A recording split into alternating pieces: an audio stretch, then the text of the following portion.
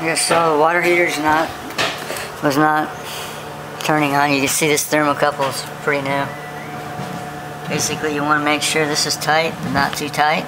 Once you have it finger tight, then you probably want to go like maybe a half a turn with a small wrench so you can feel it. You never want to over tighten it. So just tighten as tight as you can with your hand. Maybe put a half a turn on with the wrench. And it should be good. Remember, when you're lighting this, you always want to turn this off. This valve has to be turned off in order for the flame to come up. The pilot light may light with this valve on, but it won't. The main jet valve will not turn on unless this is turned off. So just turn it on here.